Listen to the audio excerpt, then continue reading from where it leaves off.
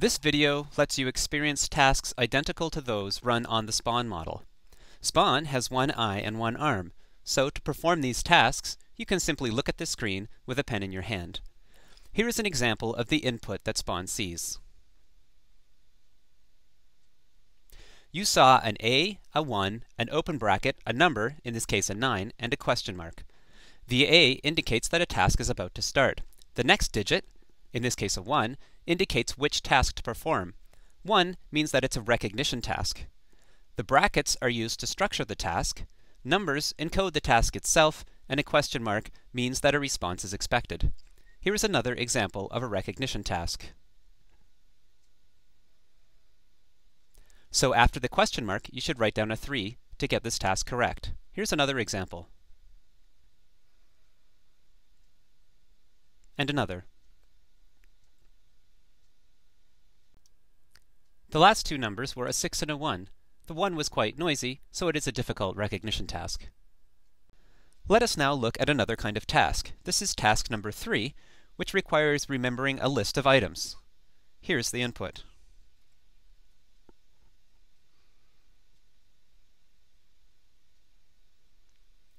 If you wrote down those items correctly, you would have written 1, 7, 2, 3, 7. Here's another list.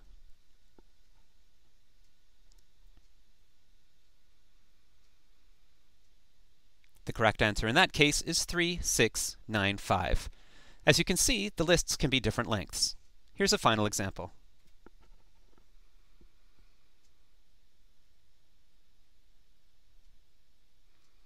The correct response in that case was 2, 0, 5, 4, 4, 1.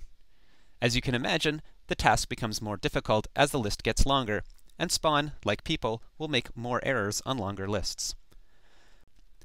The next task, task number 5, presents a list like in the last task, but in this case, the list will be followed by a question. The question will be either asking what is in a specific position, or it will be asking where is a kind of number. These are indicated by the letters P and K. Let's look at an example.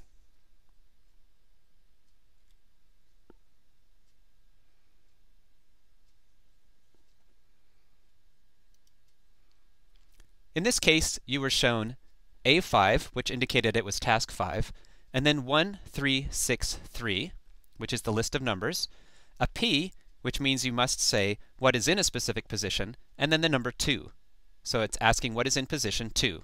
The correct answer in that case is 3. Here is an example of the other kind of question.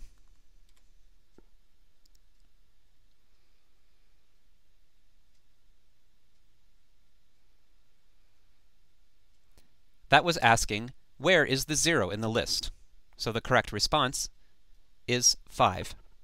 Since 0 was the last in the list of numbers, which consisted of 8, 3, 5, 9, and 0.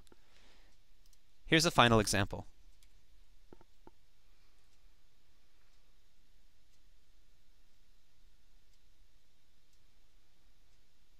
The correct answer in this case is 7, since 7 is the third item in the list.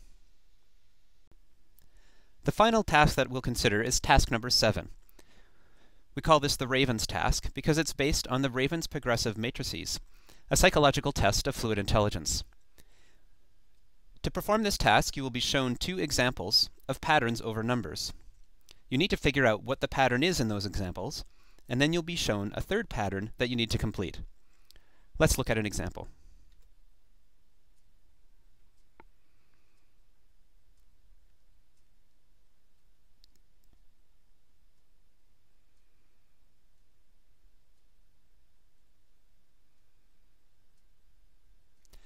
So you were shown a first pattern, 4, 5, 6, a second pattern, 6, 7, 8, and the third pattern was 3, 4, and then you were expected to complete the pattern.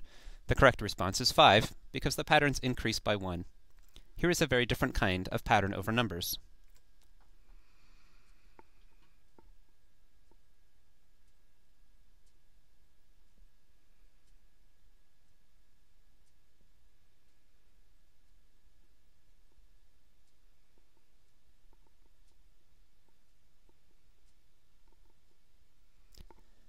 In this case, the correct response is 3, 3, 3.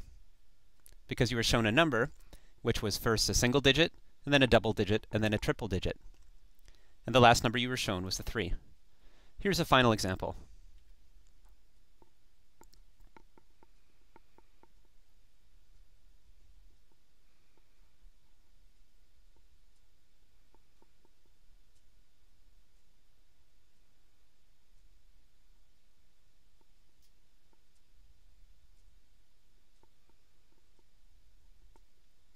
The correct response for this task is a single 1. Hopefully this gives you a clear sense of the kind of tasks that Spaun is performing. It performs these tasks as well as many others. You can see the additional videos on our website to see how Spaun actually does these tasks.